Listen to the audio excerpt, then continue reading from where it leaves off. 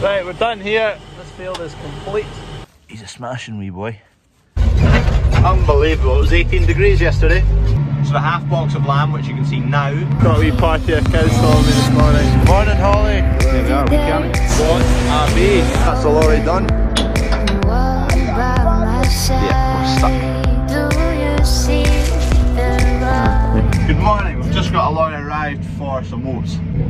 Look at the dog. You can see a tail wagging over the top there. The beat thought she saw a mouse and away she went.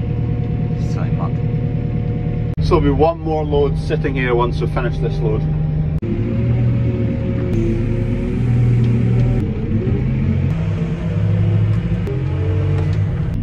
See it kicking over the top there, so he's just going to shift forward and I'll get the back filled. Just about finished with the oats, and then all that's left is a bit of malted barley and a decent bit of wheat there. Getting there, stealing Murdoch lorry From Brechin. I'm surprised I didn't spill that, there's none on the ground, but close one. He takes a full load anyway. He'll need a big old touch on the brakes.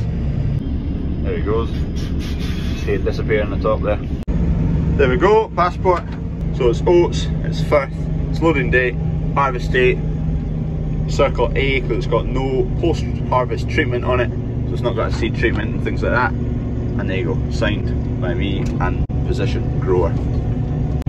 Position, when I was young, I didn't really know what it meant, I just put in box.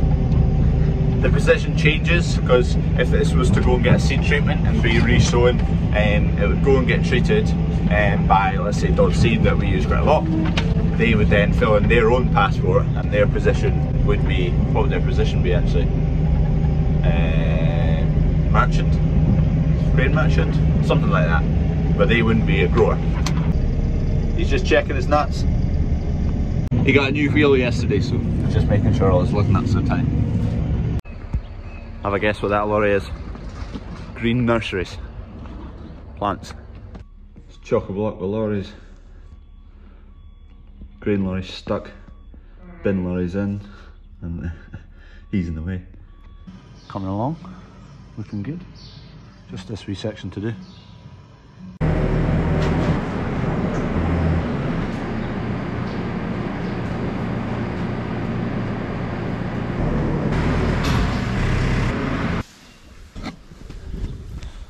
Coos all squared up. I just need to roll out these bales of bedding and then we're done here. This wee fella, born last night, getting on absolutely fantastic. Need to go and tag him and do his knackers. But he was up, soaking, no bother. He's a smashing wee boy. You see him there, he's a good size. Compare him there to one of the twins that was born 4 or 5 days ago now. Big size difference. Hey wee man, look at the twins go. You got one on one side, one on the other. Soaking away. That's what you like to see.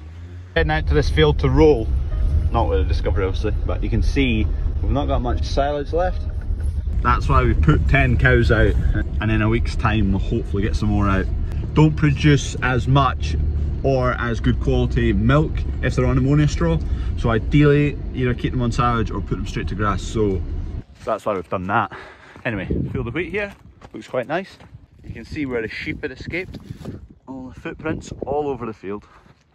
But considering, I mean, this is an end rig, it's still looking pretty nice. It's actually looking very nice, this crop.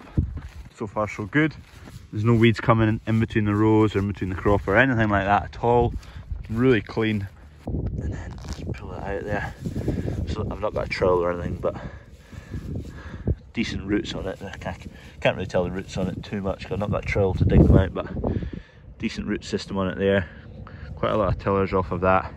A few leaves that are kind of goosed down the bottom there, but you always get that. But there's quite a lot of tillers there, so we're quite happy with that crop of wheat so far.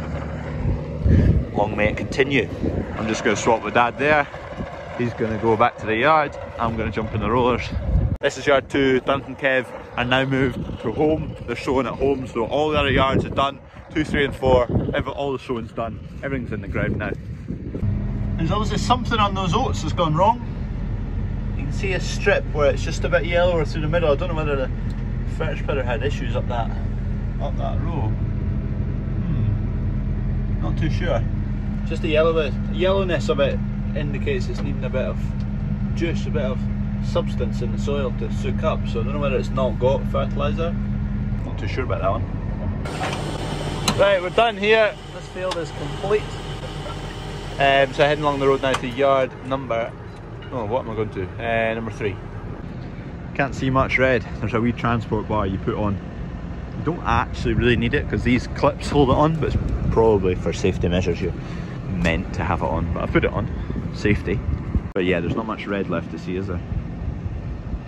Don't use the paddles that often, to be honest. Thought we would use them more than we have. Right, she's packed up there. Rows are here. I've actually realised I forgot to do a field up there. That one right there. Let me zoom you in. That one right there, below the steering. I forgot to do that. It's called Coup Park. Anyway, it'll get done eventually, but need to shift this forklift.